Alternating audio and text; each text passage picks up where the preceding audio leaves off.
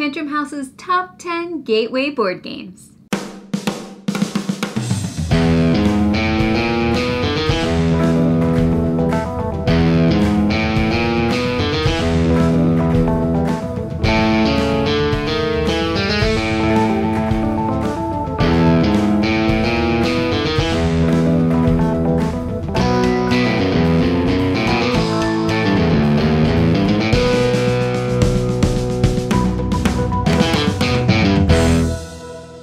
Thank you for joining us today at Tantrum House Studio D. I'm Kevin Delp. And I'm Melissa Delp. Today we're talking about some of our favorite gateway games. These are the games that you can use to introduce people into the board gaming hobby. We're doing this video a little differently. We're going to share our top 10s, but for each we're going to share a similar game, but with simpler mechanics so that when someone takes it off the store shelf, they can learn it all by themselves. Now we decided not to include party games in this list, so things like Just One, Telestrations, Wits and Wagers.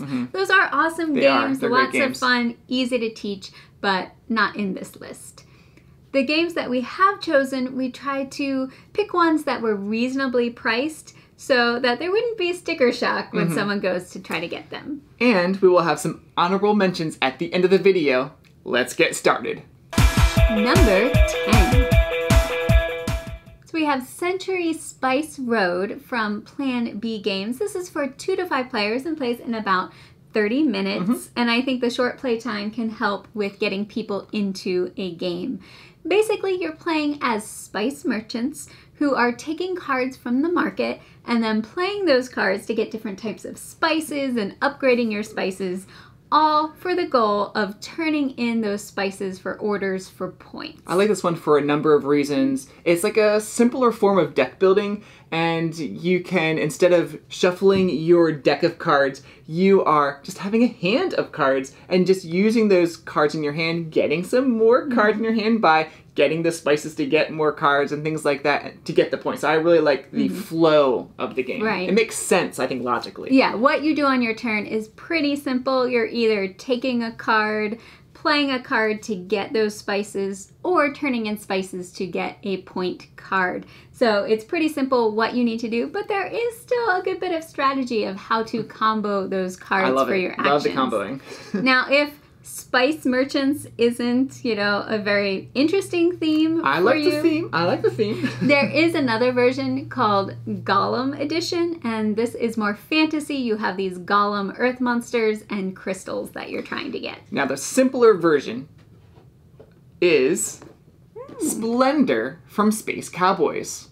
It's for 2 to 4 players and has set collection and resource management, and also plays in about 30 minutes. Throughout the game, you're collecting different colored gems to gain cards that give you more gems and points. This one is super easy to understand how the game plays because it's very linear in the gameplay. Collect gems to collect more cards that give you more gems and to get points. Right. It's very simple to learn. The rules are very simple, and it plays quickly, and you can play it as casually or competitively as you want. This game has won a lot of board game awards, and one of my favorite parts in the game are the components. These plastic chips are pretty cool.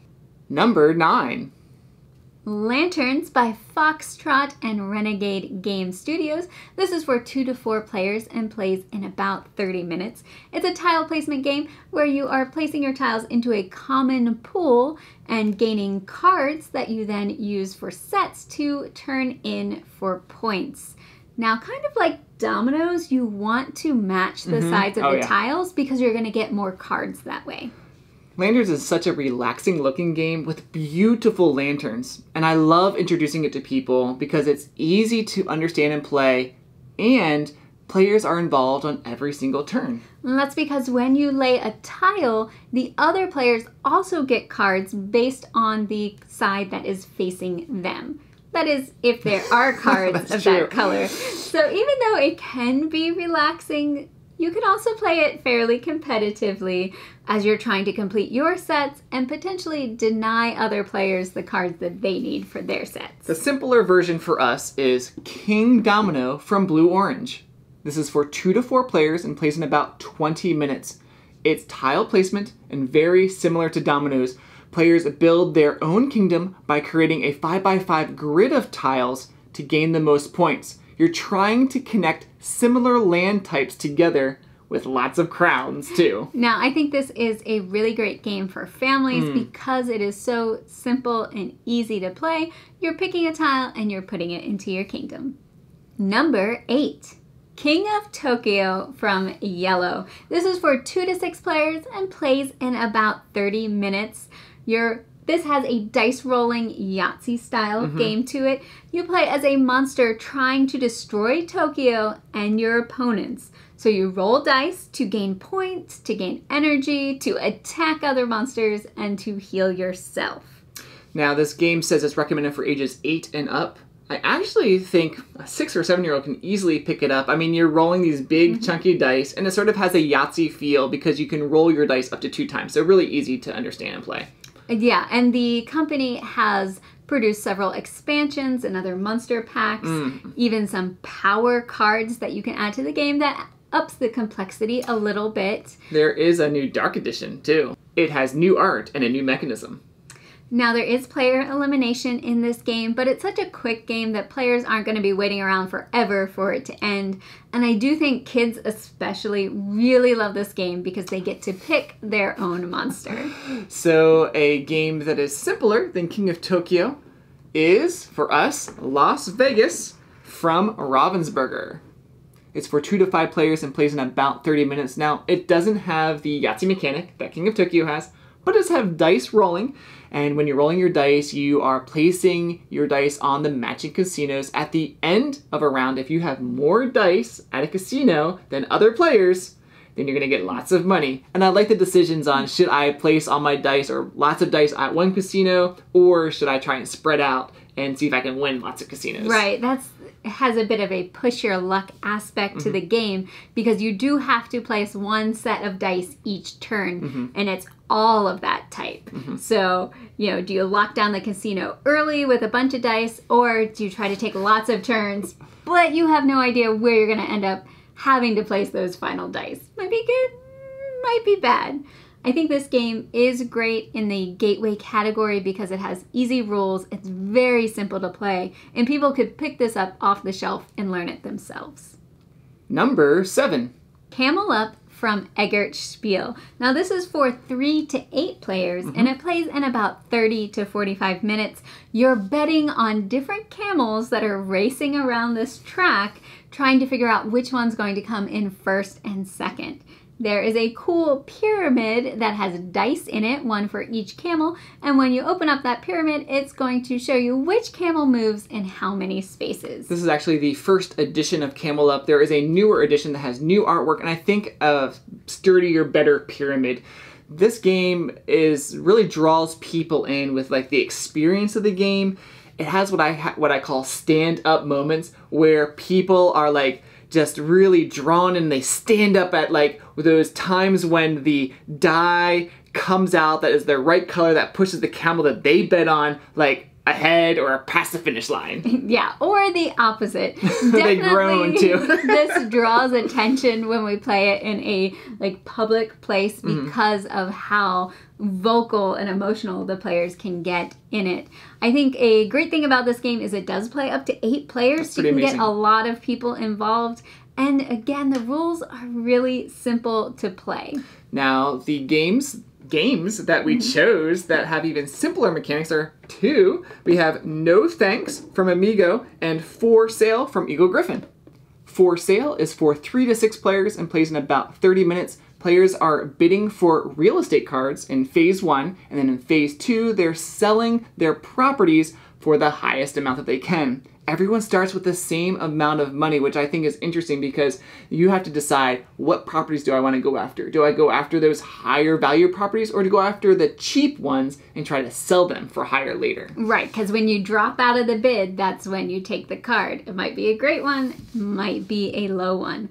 And I do really enjoy the art in this game. It's very cute, and each card has an animal integrated into it. Now, very similar to For Sale in some ways is No Thanks. Now, in this game, everyone starts with the same hand of chips. Yeah, same number of chips in their hand, and as these numbered cards are coming out, you don't want these high numbers because basically you don't want points in this game. So you say no thanks by putting your chip out. But the chips are good. So at some point you may decide there's enough chips on this card that I'm going to take it. Worth it. Or maybe you want the card, but you don't think other people want it, so you send it around the table hoping to get chips, and that someone else doesn't decide to take it. And I think the other interesting thing is at the end of the game, having a run of cards is actually worth it because you only count the lowest number in that run.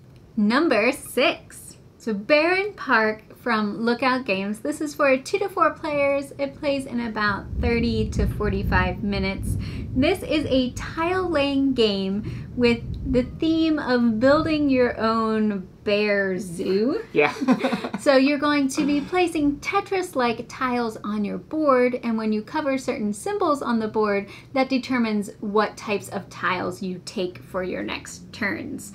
And you are trying to lay high point tiles to get points, and you're trying to fill your board so you can put down bear statues, which are also worth points. I love the bear theme to me. I really like that.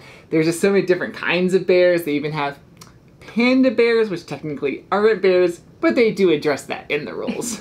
Yeah, because I mean, everyone loves pandas. Of course. I think the theme is approachable with the making the zoo for bears, so that will appeal to people. The gameplay is also easy. You lay a tile on your turn, and whatever you cover, that's what you take. You do have to be kind of efficient, though, because if you can fill your boards quicker, you will get higher valued statues. Yep. And you do need to make sure that you're leaving space for those shaped tiles. So the simpler game that we chose with this tile laying mechanic is Carcassonne. This is for 2 to 5 players, plays in about 45 minutes. It's from Z-Man Games. Players are drawing and placing tiles, contributing to the French landscape of Carcassonne and placing their meeples on those tiles. Now, you have to make the decision when you place your tile, whether you're going to place your meeple on it or not. You have a limited number of meeples in your pool, so you sort of have to be selective. Right, and you're putting them on cities to be like knights and roads to be thieves, so you have that or theme going in church, like cloister. And if something gets finished, then your meeple comes back to you and you can use them again. But not everything gets finished during the game, so sometimes, especially like the farmers, they stay out there the whole game. Yeah, now the original name Meeple came from Carcassonne, so that's kind of a little bit of information that now you know. Number 5. Dominion from Rio Grande Games. This is for 2 to 4 players, plays in about 30 to 45 minutes. Each player starts with an identical deck of cards, 10 cards, that they are going to have in their deck. But then they can buy more cards throughout the game. There are 10 cards out on the table, and those cards are going to give you more money, or they're going to give you actions. And you're doing all of that to make your deck more powerful so you can buy victory point cards and have the most points by the end of the game. I love Dominion, and I love that it's very replayable because every game you're putting out different types of cards out in the market. Right, so you can make it more complex, less complex. You can make it very friendly. You can make it very attacky, depending on the cards you choose. And there are tons and tons of expansions, and each of those expansions add more cards that you can choose. But each game, you're only putting out 10 options. Yeah, I really love that. So we chose a game for the simpler deck building mechanic, and that was actually 2 games: the Harry Potter deck building game, and then Star Realms from White Wizard Games. This is for 2 to 4 players. The interesting thing about the Harry Potter deck building game is that it's cooperative. And that means you're all working together to beat the game. So there's that, which I think helps bring people in. And I think the other thing is that it starts out simple, and then you're building up to harder and harder games because you're unlocking boxes. Right, there's 7 boxes, one basically for each book, and it gets progressively harder, and they introduce more mechanics. So it's a great entry level. Also, you get to play as the characters from the movie, so there's that tie-in with theme. So yeah, so the theme for Harry Potter brings me to another deck building, cooperative deck building game from the app that uses the same theme. It uses the same mechanics, but a different theme. Thank you. Melissa corrects me on that one.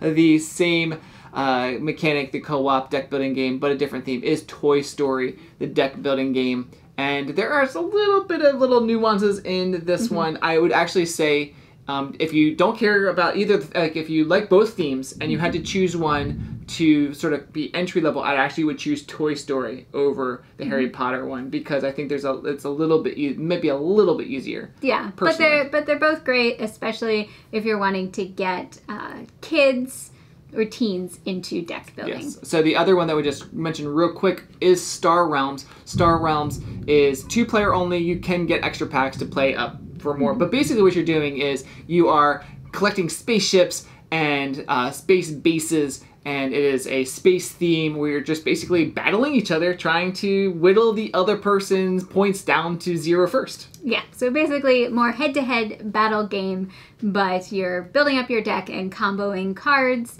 Lots of people love it. It's pretty simple and well-loved. Number 4.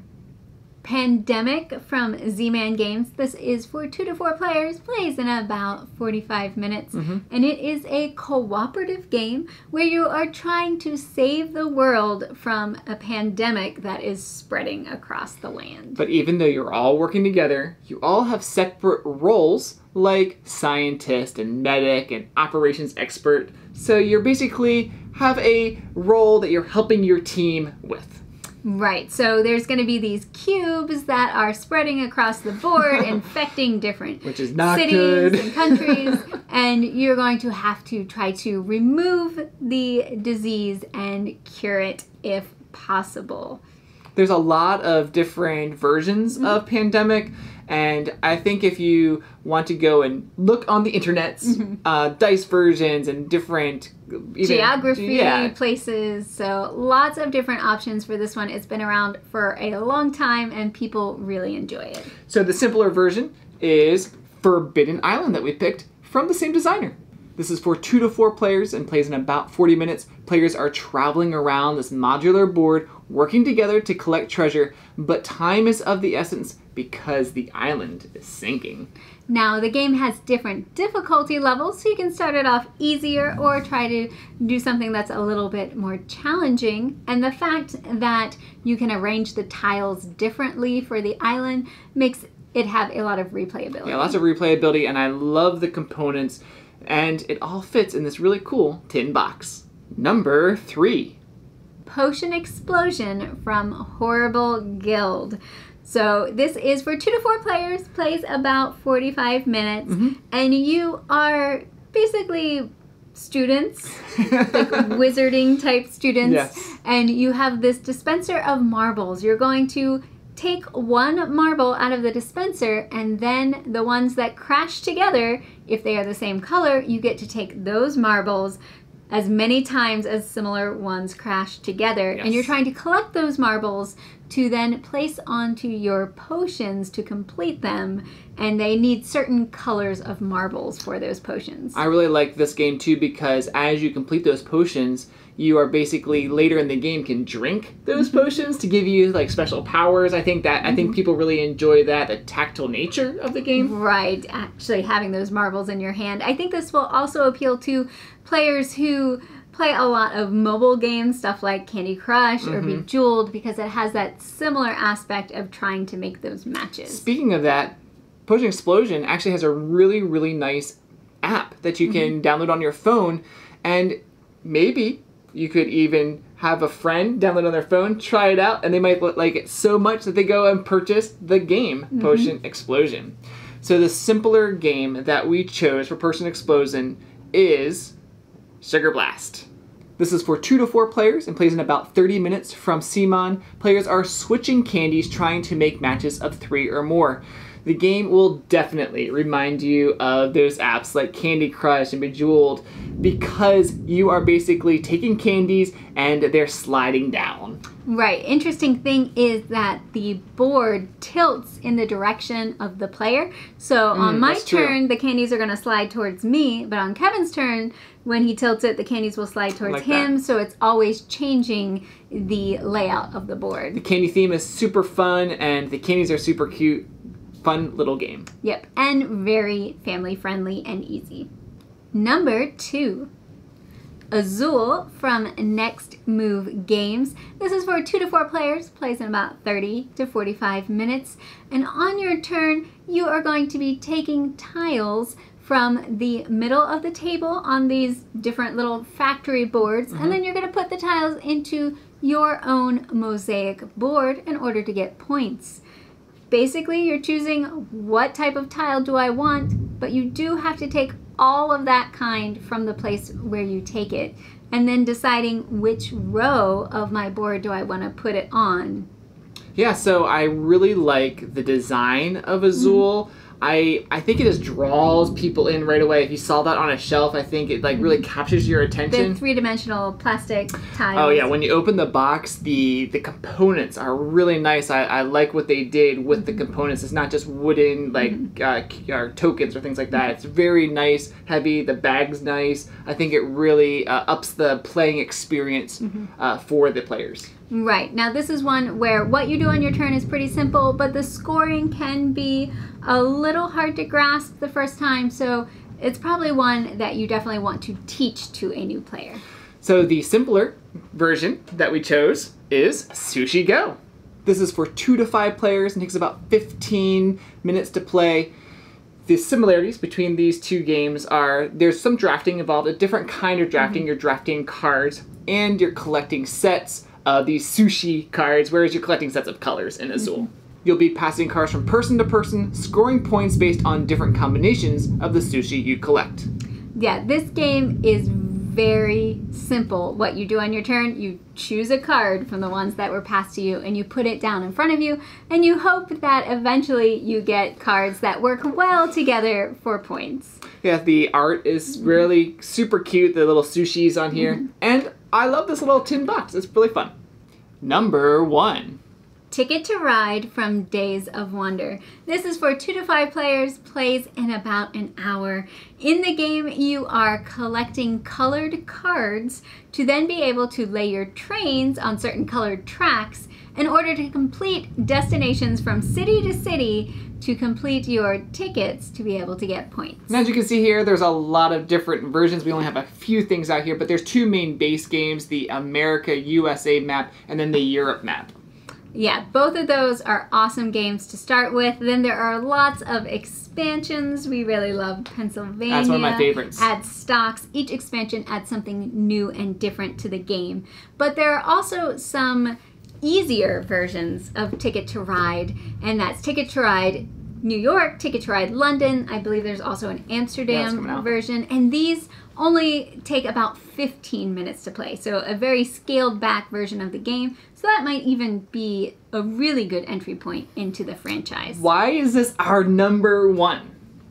I think that the ease of play on your turn, you're either taking cards or laying trains, or you're picking up more of those destination tickets. So you don't have tons and tons of choices on your turn, but it's still strategic. I think for me, it's our number 1 as well because of the theme. I think the train theme is just nostalgic for a lot of people. I think it just really would draw people in. All right, our simpler version is actually called Transamerica, and we picked another simpler version, Karuba. Transamerica is for 2 to 6 players and takes about 30 minutes to play. Players are completing their mission cards, and this is sort of like pure route building. You're just trying to lay your train tracks, trying to get to the different cities. Right, there are no cards that you're trying to collect like in Ticket to Ride. Basically, you're just placing 2 track pieces every turn, and you can kind of, at certain parts in the game, connect to other people's tracks, and you're not wanting to help other people, but you're wanting to connect to what they have. So it's a very interesting but very simple game. And it has a train theme to it, just like Ticket to Ride. The reason we brought Karuba out as well, this is from Haba. This is for 2 to 4 players. It has the route building where everyone sort of starts the same and you're building a route to the different temples. Yeah, I would say it kind of has a bingo-like mechanic where one player is drawing a tile. Everyone has the same types of tiles, and so when a player draws that tile, everyone simultaneously places that same tile on their board. So it's a matter of trying to build your route the best so you can get to the temples first. and I love the jungle theme. Really fun. That rounds out our top 10. Let's move to honorable mentions. Codenames! I wouldn't put this even in the honorable mention list, but it's a party game. It even says #1 party game, but I love Codenames. Disqualified from the list. Yes. One of the genres or categories of games that we haven't mentioned yet are the roll and write and flip and write type games.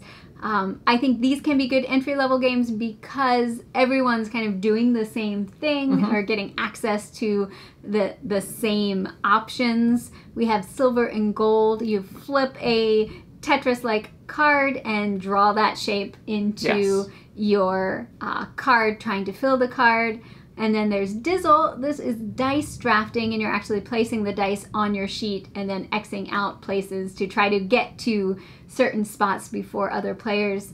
Both of these games we've played a lot with my family, with my parents. They love them, and they've been introducing these to their friends. Parks almost made it in our top 10 list.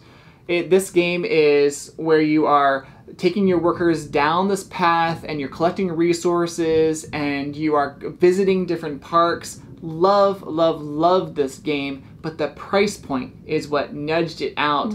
The components are wonderful components. The artwork is beautiful. It won a Tantrum House Award.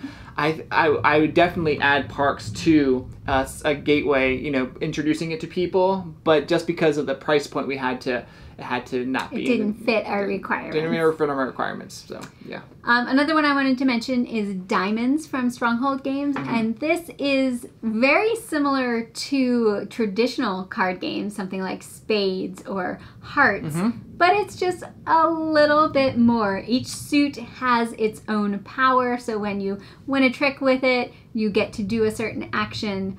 We've also played this with my parents a lot, and if players have already that base knowledge of the traditional card games, it isn't that much more difficult to add on the extra layer of complexity. If you watched our recent Tantrum Talks where we talk about what makes a good gateway game, you should check that out, but I'm going to spoil something right now.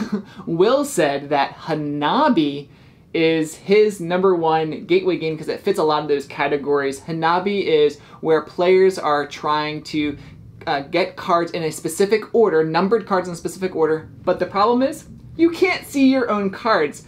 So you are giving clues to the other players to basically get those cards out of your hands in the right order. And it's cooperative, so you're all working together. Yeah, you're all working together, so that's fun. And the firework theme is kind of cool too.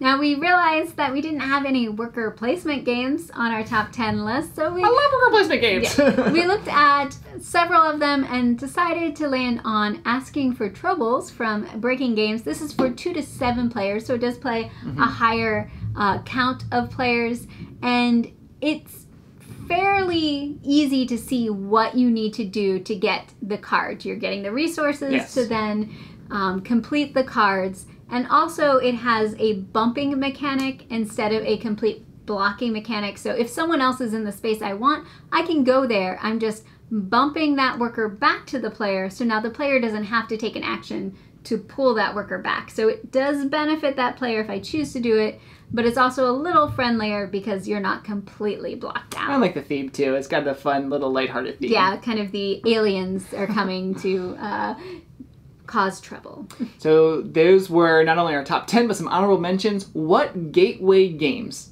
that didn't make it in our top 10 do you enjoy introducing to people? Let us know in the comments below. What gateway games got you into the hobby? We'd love to know that too. Thanks for watching. Please like and subscribe.